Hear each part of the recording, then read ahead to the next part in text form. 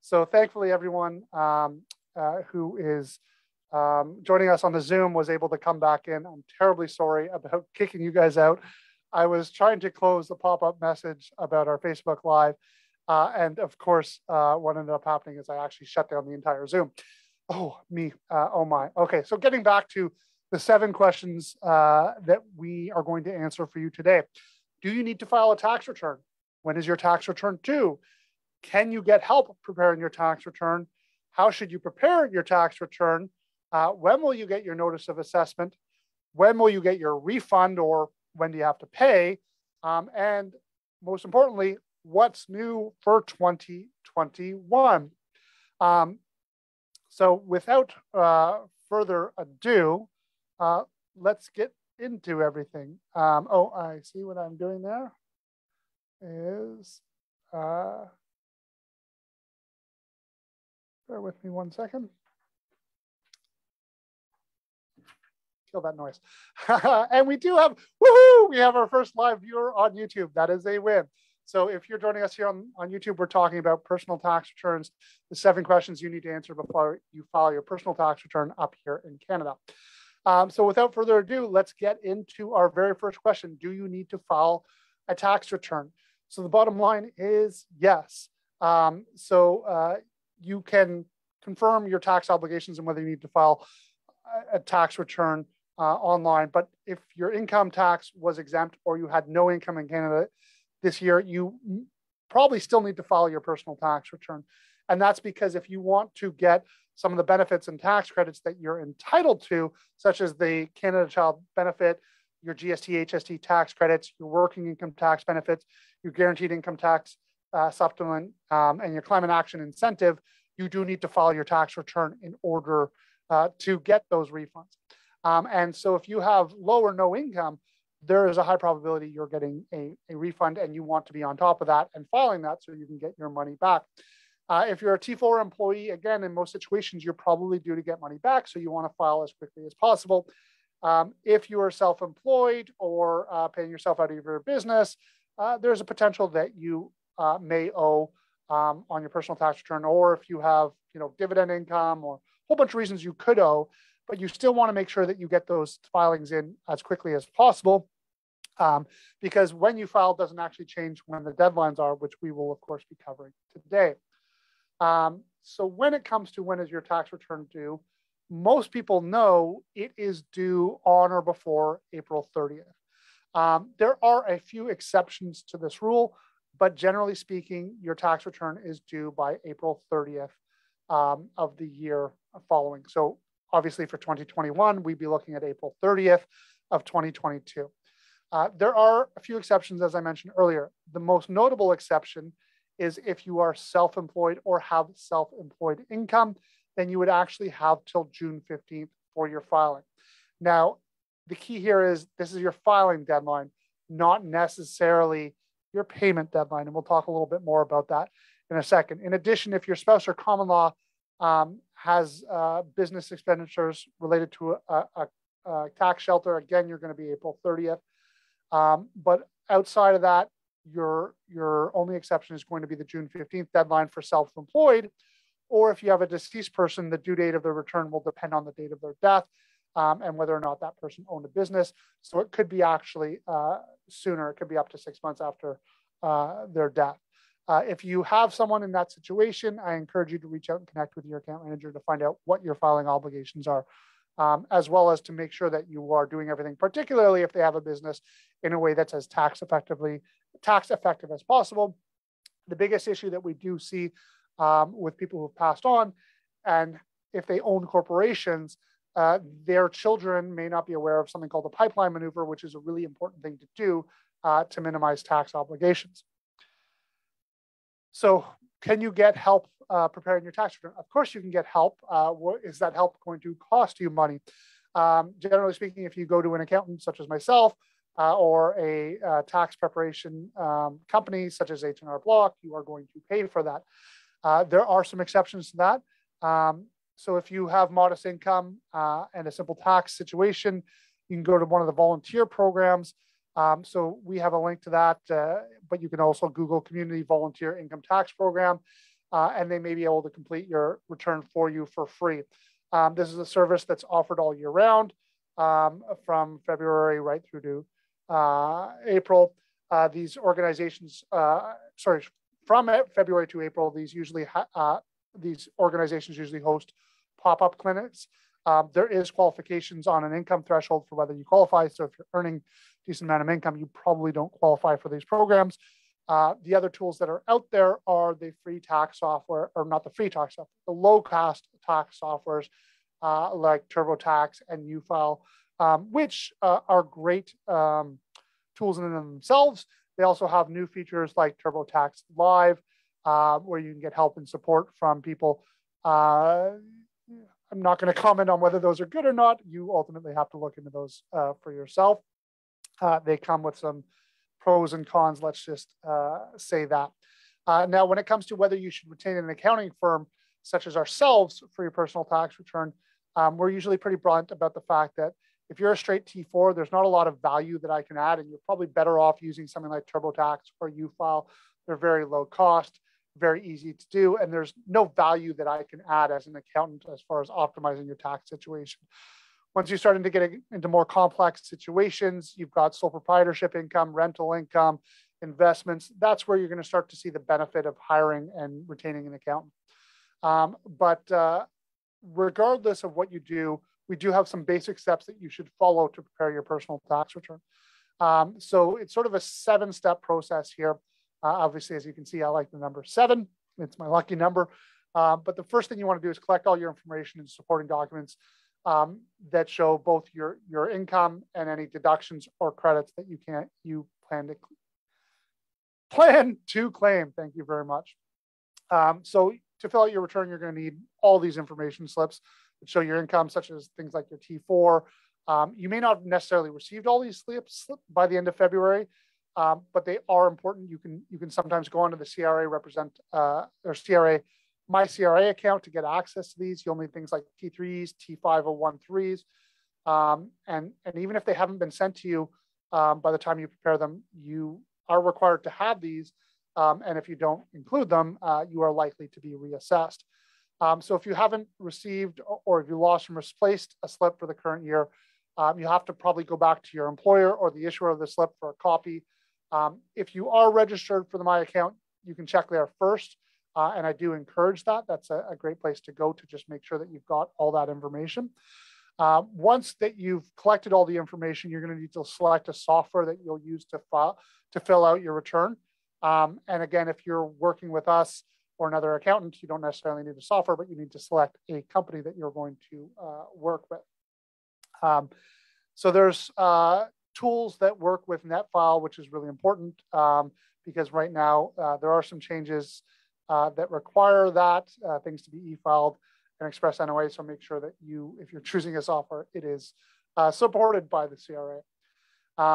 And then next thing you want to do is make sure that your personal information is up to date, either with the accounting firm that you are working with CRA themselves, or in the tax software that you are doing.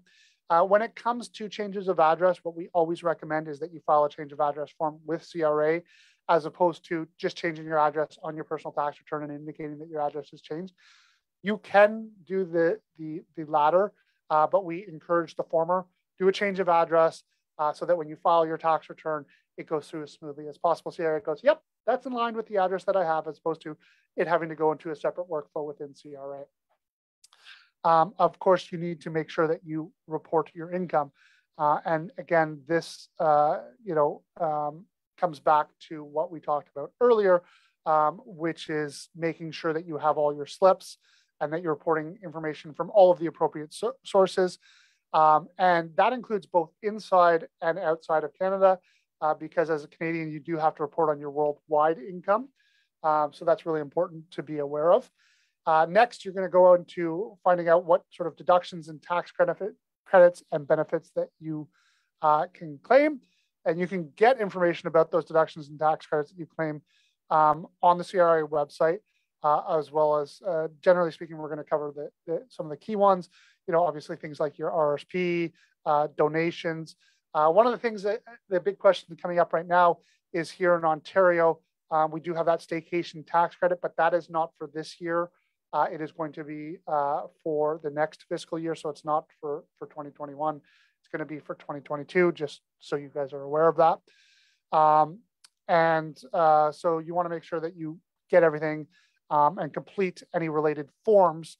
So you can imagine if you've got rental income, there's going to be some additional information that we require for that property. If you have a sole proprietorship income, we're going to need some more information about that business and any partners that you might have.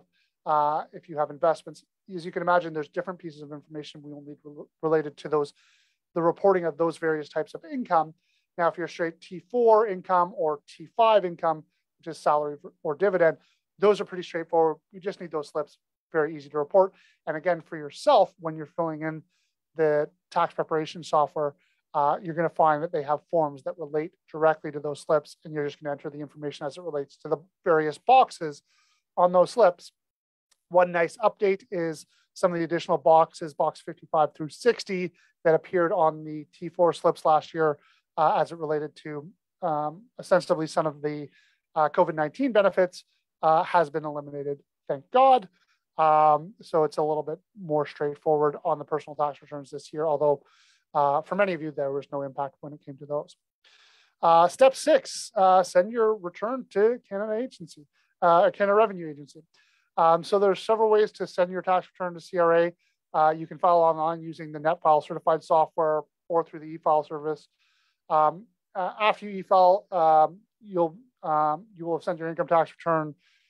You can choose to receive your notice of assessment electronically right away through the Express NOA process. And you're going to see, we're going to talk a little bit about some changes in the notice of assessments that happened in 2021. So we'll be coming back to that. But with the Express NOA, you can get access to that digital notice of assessment a lot faster. And you can still file a paper return by mailing it to your tax center. There are some additional costs unless you meet specific requirements. So generally speaking, you do not want to be paper filing unless you're required to paper file. And again, if you're working with us, we'll let you know if you do need to paper file. I'm sure if you're using one of those tax preparation softwares and you can't e-file for whatever reason, they will let you know. As I said, there is additional cost to paper filing. So just keep that in mind. And step number 7, keep your supporting documents. So you must keep all of your documents for at least 6 years after the last notice of assessment and the year that they relate to. So this means that if you have something like an asset that has a lifespan that started many, many years before the return that you're filing, you'll need to keep the records for that, even if that goes back well beyond 6 years. Because you can imagine you might amortize something for longer than 6 years. So you want to make sure that you keep those and keep a list of all the deductions, tax credits, receipts, revenue documents, all of that. And again, if you're a client of ours, we do give you a copy of Receipt Bank. It's a great place to keep that as a digital document that won't fade or erode over time. So again, some value that we give you to those of our existing clients. So when will you get your notice of assessment? Another big question that we get asked a lot. So if you're using the Express NOA service, which is relatively new, you can get it right after filing. So for those of you who are looking to, get approved for mortgages or anything like that, you need access. We can get access to those a lot faster now. So we just need to indicate that we're doing an Express NOA, and you can expect your physical NOA within about 2 weeks, but your Express NOA you can get immediately right after filing. So again, if you're working with us, just reach out to your team if you need it sort of rushed. You need that NOA right away, and we'll be able to access that for you. You can also get your NOA by accessing your MyCRA account. So if you don't have a MyCRA account set up already, I do encourage you to go and create that right away. Of course, when we prepare your tax return, we will be entering an email address when we file your return so that you can get notified when that is available. And again, if you're using one of those free tools, I'm sure they will ask you for an email address for that as well, which is why that is so critical. So second last question here is, when will you get a refund slash when do you have to pay. So for a refund, this will depend on whether you have set up direct deposit. So you can verify the status of your refund by logging into the CRA's My Account. So again, another reason to get access to that. You can also get it through the My CRA mobile app. Typically, you're going to receive that in about 8 to 14 days. And it can be even faster if you are on direct deposit, and it can be even slower if you are not on direct deposit and you are waiting for snail mail. So while they say 8 to 14 days, we have seen 5 to 6 weeks be a little bit more common in the physical turnaround side. And we've seen even faster than 8 days sometimes with the direct deposit. But that is their stated turnaround time. Now, if you have a balance owing, so the refund is going to be a function of when you file, right? So it's going to be in that time frame that we just discussed relative to when you file. Now, a lot depends. The earlier you get that in, probably the faster that turnaround is going to be, because CRA, well, a lot of things are digital. You are still dealing with human beings and bulk loads of files and work to be done. And so the more they have, the longer it takes them to get through those. So the longer it could take you to get your refund. Now, when it comes to a balance owing, the balance owing has nothing to do with when you file. It is pretty much April 30th, regardless of when you file. Now, there are a number of different payment options that you can use for paying CRA. They now accept credit cards, which I do not encourage because there is a payment processing fee for paying by credit cards. You can pay through your bank. You can pay through the CRA account. And if you cannot afford to pay for whatever reason, you can also make payment arrangements by contacting the CRA's department. Now, one of the most important things that is new this year is that there was some exceptions made to the normal installments that you might have required to pay. So historically, CRA is going to want you to pay installments throughout the year based off of your previous year's tax return. Through COVID-19, they were granting some leniency on these installments. Many of you, if you did owe last year, probably received a letter saying to pay by the middle of March and then again in June for your installments towards the 2021 calendar year. So just be aware that those installments are back in force. And you should be making sure to pay those installments because they will charge you interest from those installment periods unless when it comes time to file, you don't actually owe based on that situation, because they're going to base their installments on what activity you had in the previous year. If in the current year you don't actually owe, you don't have to pay any installments on that. So that's good to know. Now, the last question we have here is sort of what's new? What's new for 2021? Let me see if I can get back here. So electronic notices of assessment. So CRA is switching over to 100% electronic notices of assessment. So sometime in 2022, the CRA will start this process of switching over. And so I'm not 100% sure how many of you will receive a paper copy of your NOA, but we can be assured that by 2023, everyone will be receiving a digital notice of assessment. So it really is important that you go ahead and you set up a My CRA account so you can log in and access these and make sure that the email address that you've set up with CRA is the correct one so that it's going to the right place. Now, a couple of other changes for 2021. There's actually not a lot of changes in 2021. So obviously the biggest one is going to be related to the COVID-19 benefits and your taxes. So let's start with the amounts received related to COVID-19. So if you received federal, provincial, or territorial government COVID-19 benefit payments, such as Canada Recovery Benefit, Canada Recovery Sickness Benefit, or Canada Recovery Caregiving Benefit, you'll receive a T4A slip with instructions on how to report these amounts on your return. T4A, pretty straightforward. These slips are also available in your My Account for individuals. If you're self-employed and receive federal, provincial, or territorial government COVID-19 assistance, such as the emergency wage subsidy, the emergency rent subsidy, the Canada Recovery Hiring Program, the fish harvester benefit and grant program, You have to include these amounts in your business income or reduce your expenses by the amounts you've received, depending upon the program. If you've received a government loan, the loan itself is not taxable, but you have to include in your business income any portion of the loan that is forgivable. When we talk about the CEBA loan, we are calculating those for you. If you've received the CRB, you may have to repay potentially all or part of that amount received if your net income after certain adjustments is more than 38,000. So that magic number is 38,000. The repayment amount is calculated using a chart based on line 23,500 of your federal worksheet. So again, if you want more information on that, we will be sharing this PowerPoint, which has links back to that federal worksheet, as well as more information about line 2350 and that calculation. Thankfully, many of our clients were not applicable for these, but we do have people who have partners and spouses who need more information about that. So if you do need more information, reach out, or again, check their CRA website. It's got great resources on that.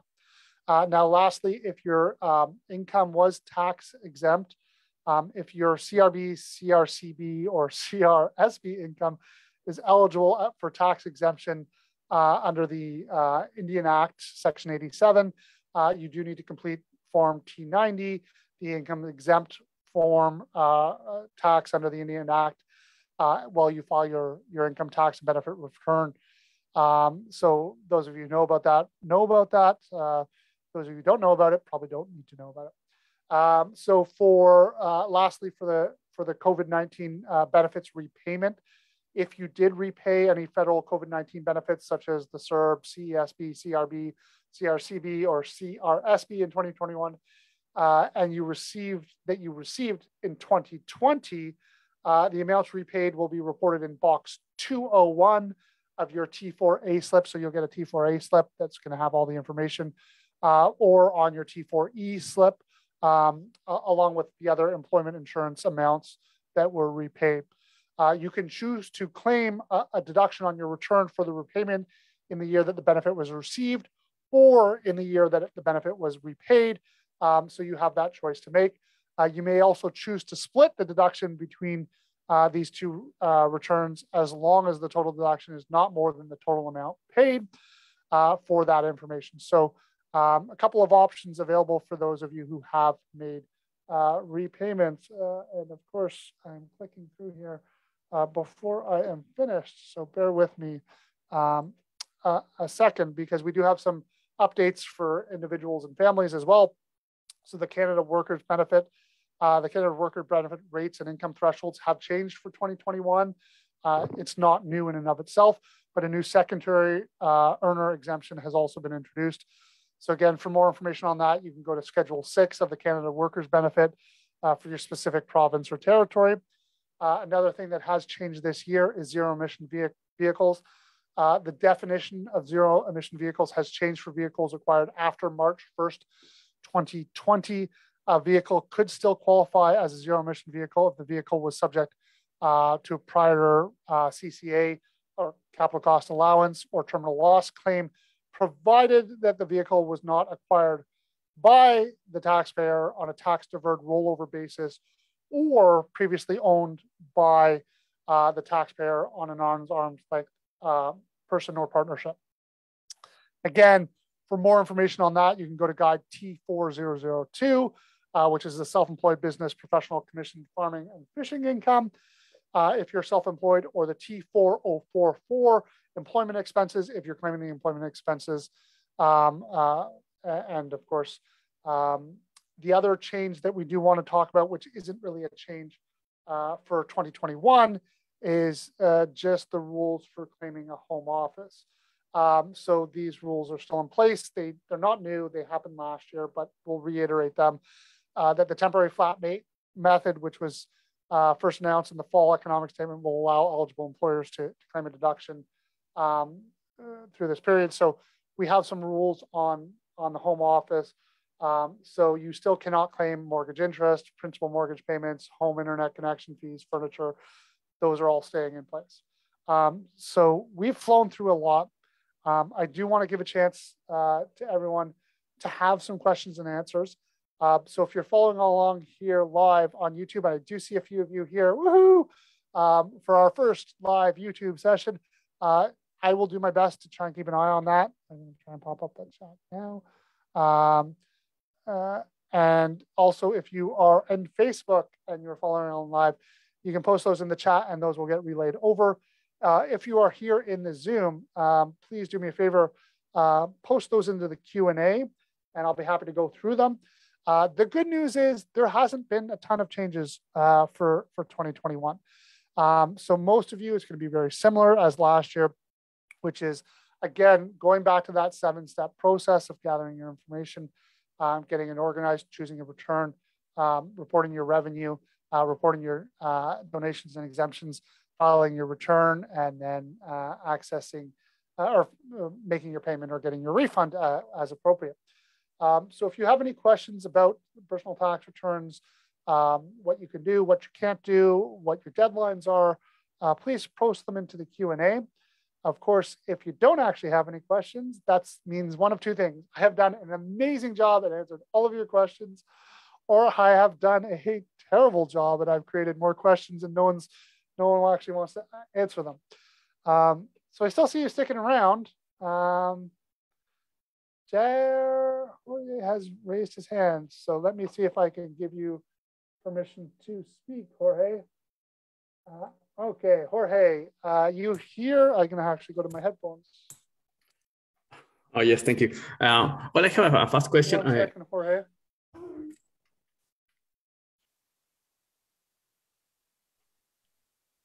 Oh, we got to echo. Give me 1 second. I got to stop my Facebook here. So let me just get out of here. Okay. Can you hear me all right? I can hear you. Yeah, Thank okay, you. Go ahead with your question.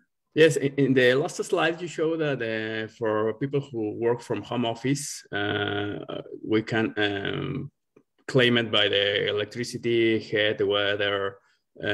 But if my agreement with my company where I am working, if doesn't show that I am doing home office, how can I prove that I am spending some money with the utilities? So these the rules for claiming the home office expenses. So you're saying, so are you a T4 employee? I guess that's the first question. Yeah, no, I am a T4. Yeah. Okay, and they're not giving you.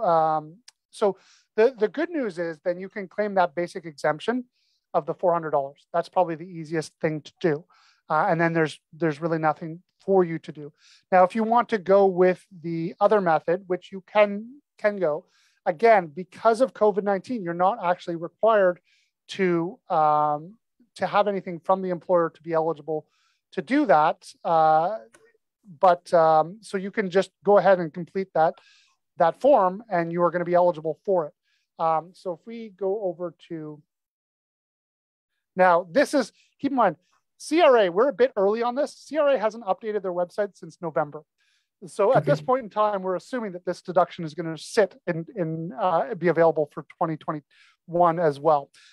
It's possible they could come down the line and change that, but at the moment they didn't say that they were. So it is going to be here as well. So let me just get the home office expenses. COVID, there is a form for that. So for the temporary flat rate method, you don't need anything. So you do need the T2200S form if you do want to be able to claim the other expenses. So you do need that T2200S form. Mm-hmm. Let me see if they won't, because I think there was something on here about if they don't provide it. So eligible criteria detail method. Yep. So they're certainly allowing it. So it does say your employer required you to work from home. Mm-hmm. This does not have to be part of your employment contract and may be a written or verbal agreement. So how do you prove a verbal agreement? I don't know. Okay. So I'm just trying to look on what proof they require. So I don't think that they're actually going to be like, noting that it says this does not need to be part of your employment contract and it may be written or a verbal agreement. Now, I can't see why your employer wouldn't, like, it's no skin off their back to allow you, but I would encourage you to shoot an email to your boss and just be like, hey, am I allowed to claim, am I allowed to, was I required to work from home? Can you just confirm I was required to work from home in order for you to do that? I mean, the T2200 declaration, the T2200S is the new one for COVID-19. So if you cannot claim expenses that were or will be reimbursed by your employer. Yeah, that's straightforward.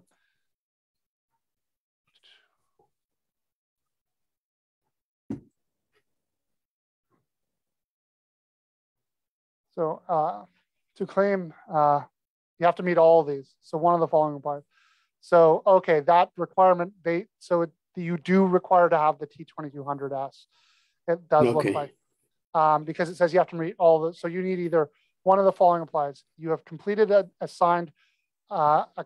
you have a completed and signed copy of Form T2200S, Declaration of Conditions of Employment for working at home due to COVID-19 from your employer.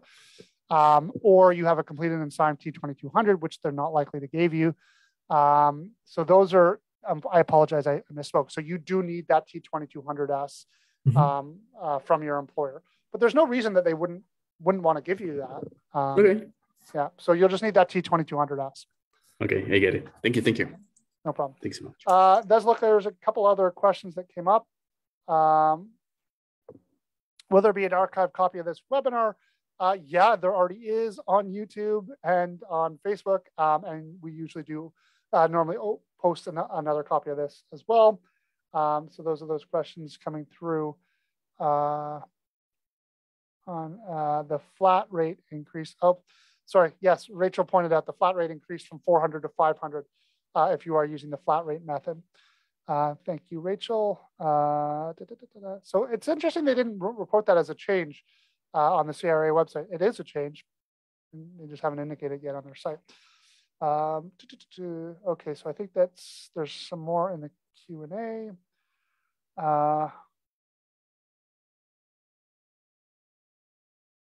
Yes, so Ron, yeah, so what the basic exemption is what I'm referring to as the flat rate method, which is the $2 a day for up to 250 days. That's what we are talking about. If I called it the basic exemption or the flat rate method, that is what I was referring to, as opposed to reporting the individual expenses. There is on the CRA's website a calculator that is quite handy for figuring out which method will get you the most. From our experience, what we found was that generally speaking, if you rented, you were better off to use the actual. And if you owned, you were often better off claiming the flat rate or basic exemption. Now, of course, that does depend on your specific situation. So I encourage everyone to figure out what's best for them.